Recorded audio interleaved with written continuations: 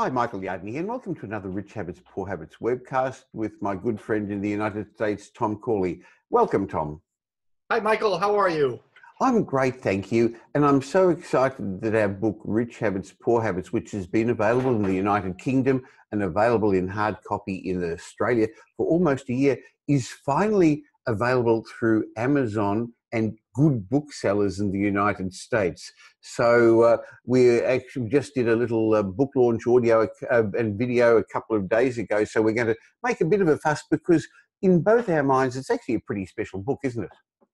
It is. It's a compendium of everything you and I believe in, and have been teaching people for many years. So it's really good information garnered over cumulatively about 30 years of experience here. Well, today I'd like to discuss one of the principles that we both speak about, and it's the concept of self-determination versus predetermination. I've found that there seem to be two schools in the way people think about life. They either think that they drive life circumstances or that life drives their circumstances. I say it slightly differently, that they feel that they're the pilot of their life or that they're a passenger just being dragged along. What are your thoughts on that, Tom? Well, I have really changed my thoughts about this since I've done my research. I was always under the assumption, quite frankly, that people who are rich because of, just they're at the right time, at the right place. And what I found out in my research is that many of these self-made millionaires were at the wrong time, at the wrong place, and somehow they pulled themselves out of the abyss and became very wealthy. And I realized it wasn't just one, it was almost all of them. And the reason they were able to become millionaires was because they believed that their circumstances, whatever they were born into, did not dictate what their lives were going to be. Now, this is opposite of what I found with the poor people. The poor people believe that they're victims of their circumstances and that they were born poor.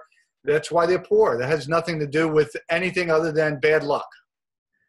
Well, it's a combination of things because we all have bad luck and we all have opportunities that are presented to us in life, but sometimes we don't take the advantage of those opportunities. And I like what you said a moment ago, Tom, because in my mind, there's no such thing as a rich victim.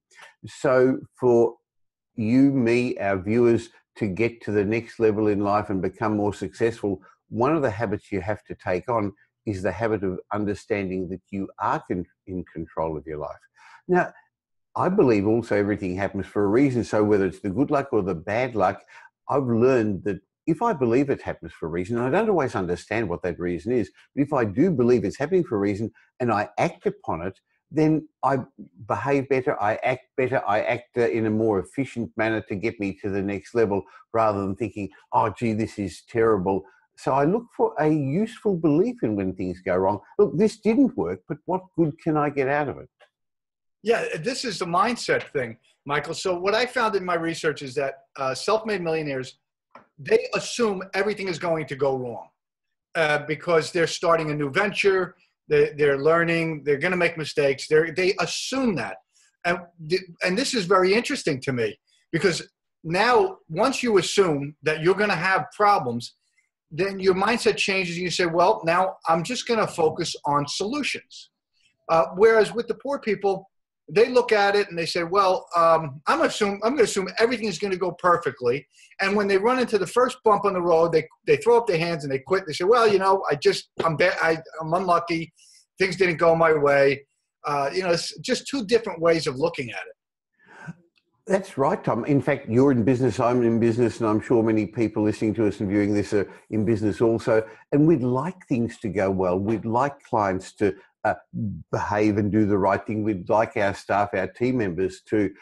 And I used to get disappointed when it didn't work that way until one of my mentors told me, Michael, it's never calm water. It's always those white water, like where you go rafting. And so if I come to work understanding that, okay, don't expect things to be perfect and calm. What is going to be the white water, the ripples, the problems today? And that's my job to fix it.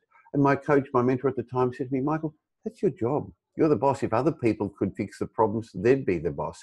So I recognized it's my job to fix problems. Same with investors, same with you if you're an employee, your job is to be the best at what you can do to fix the challenges, the problems for your employer, for your customers, and that gets you on in life.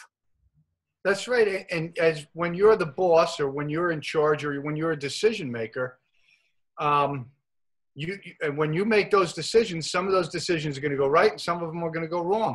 And you just have to chalk it up to experience and say, look, this was the decision I make. I'm going to fight like hell to make this a success no matter what. Everything's going wrong. It's burning all around me. I like the metaphor you used about the water. I like to think of this pursuit of success as whitewater rafting. And it's going to be rough, but guess what? It's also going to accelerate at times, and you're going to go really, really fast. And that happens. Michael, how you and I know this because we've talked to a lot of wealthy, successful people. They all say the same thing. It took me like 15 years to become an overnight success. And that's what it's like the whitewater rafting. You've got all these obstacles, all these hurdles, and you're just trying to stay on the boat. But before you know it, you're all the way down the river and you're so far ahead. Imagine if you didn't have all of this going on, you'd be on a nice calm water. You wouldn't get anywhere.